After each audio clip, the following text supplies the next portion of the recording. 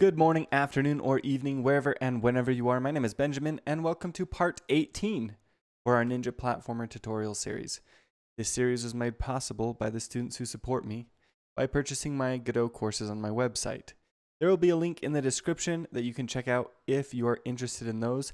And actually, I'm going to put a bonus link in the description to take you to a free course.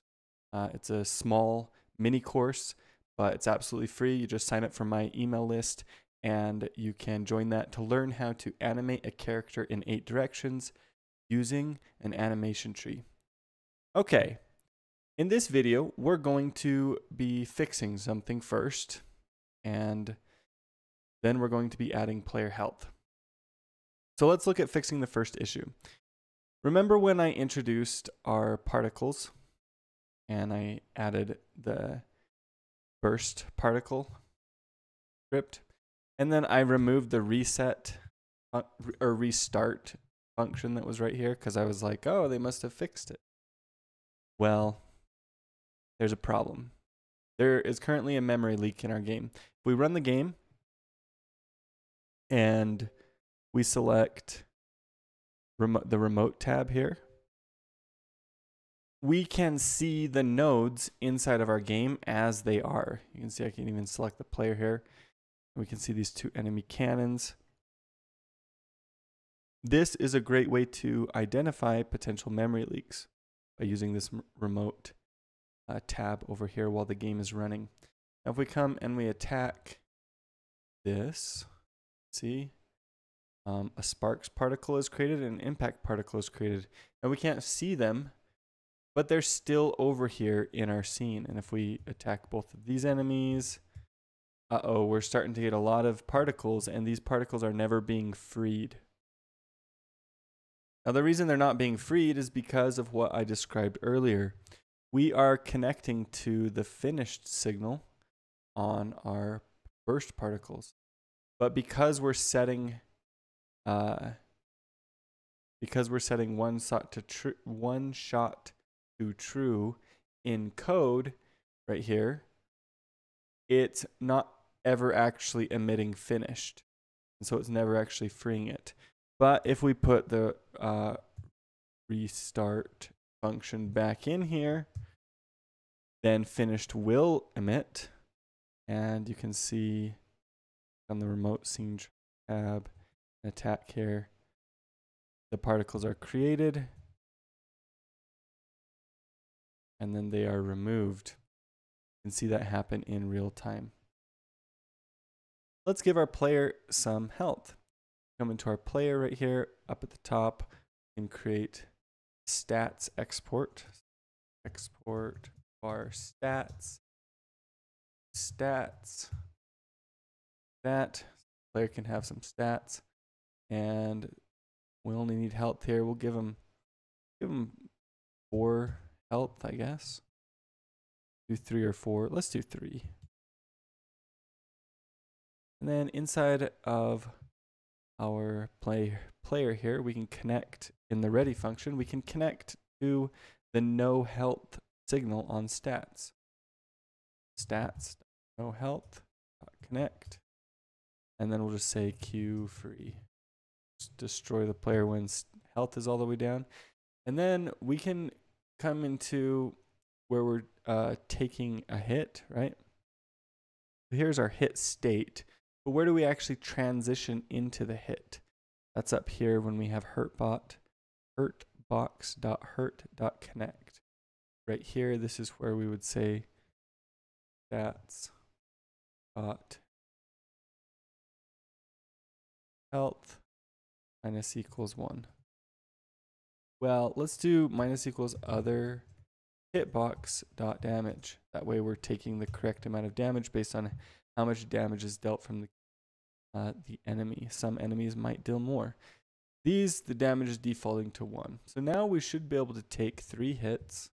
1, 2, and then the third one will die. Boom.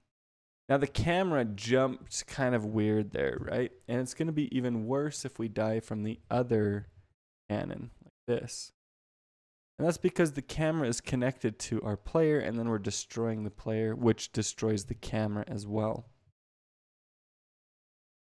let's actually take this camera node right here. I'm going to do Control X, come into the player, and then do Control V, and that just copy pastes or cut pastes our camera onto our player, into the player scene.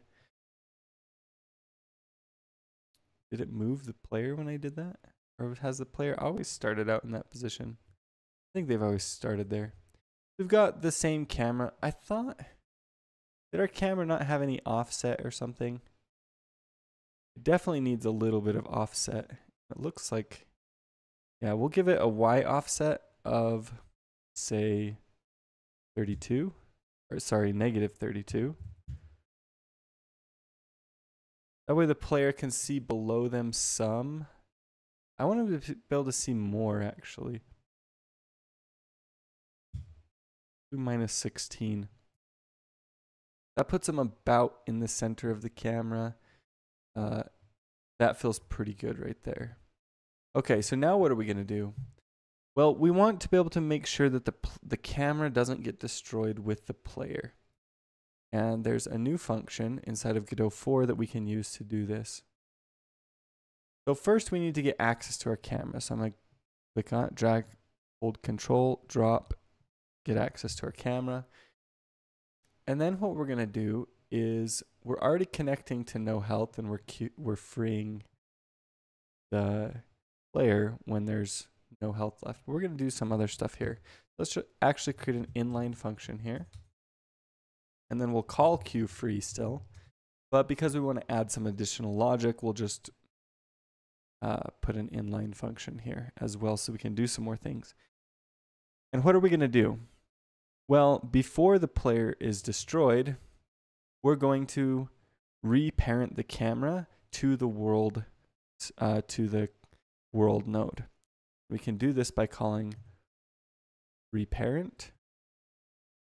And then, well, actually we have to do camera node 2D or camera 2D dot reparent, and then get tree dot current scene.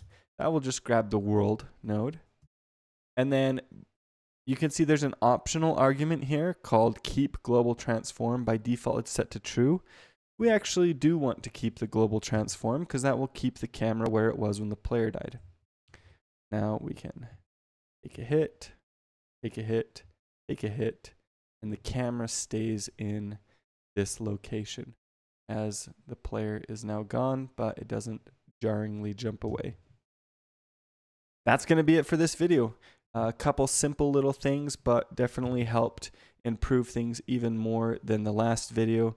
Thank you so much for watching this video. If you enjoyed it and learned something, please like the video, leave a comment down below.